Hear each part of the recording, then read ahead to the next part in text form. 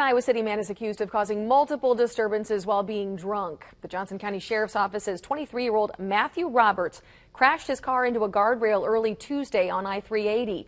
They say he then left the scene. Police say when they found him, he appeared intoxicated. He was arrested but injured his head while in the squad car, so he was taken to a hospital where police say he took off all his clothes and fought an officer. Roberts is charged with DWI and interference with official acts.